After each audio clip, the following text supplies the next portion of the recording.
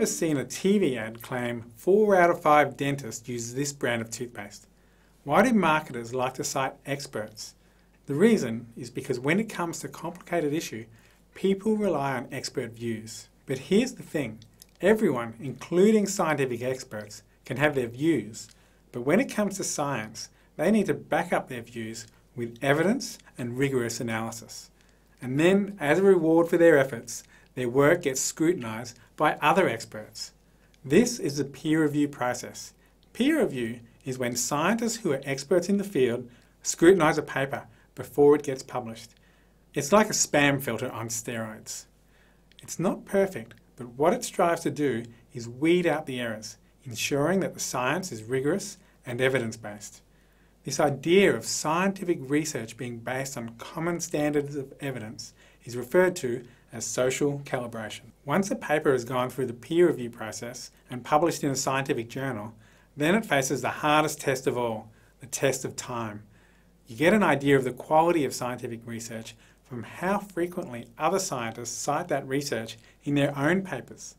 So what do peer-reviewed papers, which have been scrutinised over time, have to say about climate change? In 2004, Naomi Oreskes examined nearly 1,000 peer-reviewed papers from 1993 to 2003, matching the search global climate change.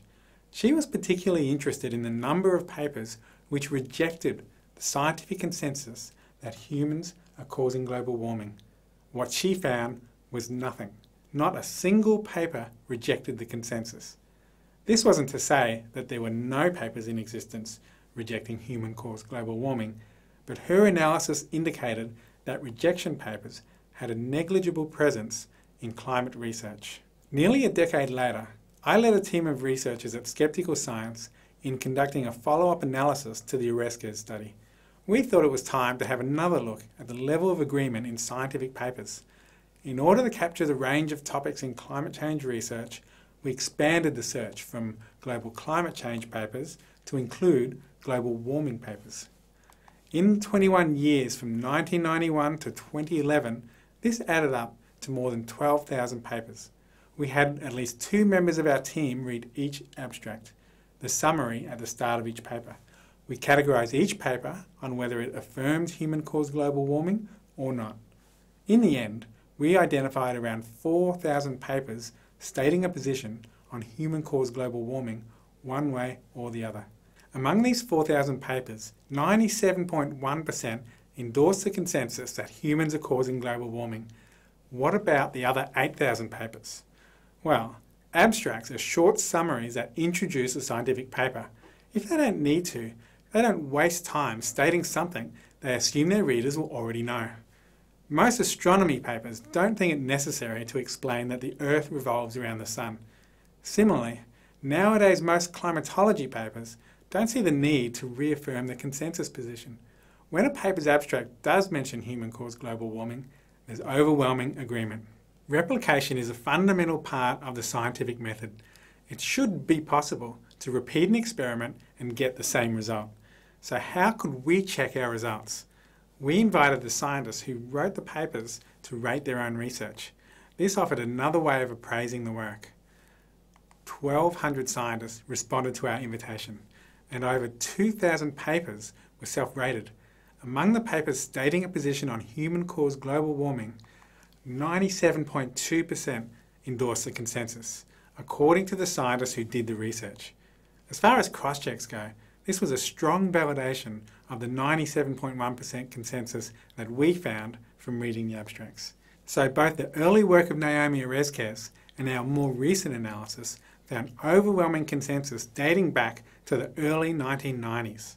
An additional way to look at how scientific understanding has changed over time is to look at the ways scientific studies cite other studies. If a paper makes a valuable scientific contribution, other scientists will refer to it in their own research.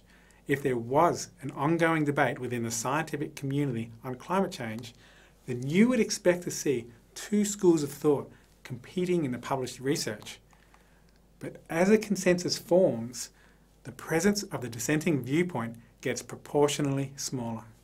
One study looked at this by analysing the way climate papers reference each other. This graph shows a measure of scientific disagreement over the past few decades. They found that scientific consensus had already formed in the early 1990s. Coming at it from a completely different angle, they found exactly the same result as Oreskes and our own analysis. The scientific research tells a clear story. In 1995, a landmark IPCC report found a discernible human influence on global climate. But even before that report came out, there was already overwhelming agreement in the scientific literature. 18 years later, the evidence has become so strong that the most recent IPCC report stated that it was more than 95% likely that humans have caused most of the observed warming since the mid-20th century. 4 out of 5 dentists endorsing a brand of toothpaste is a strong statement, but that's just 80%.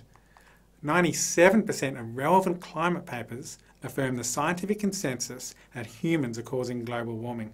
And that's not just the view of scientists, it's the position expressed in peer-reviewed scientific papers.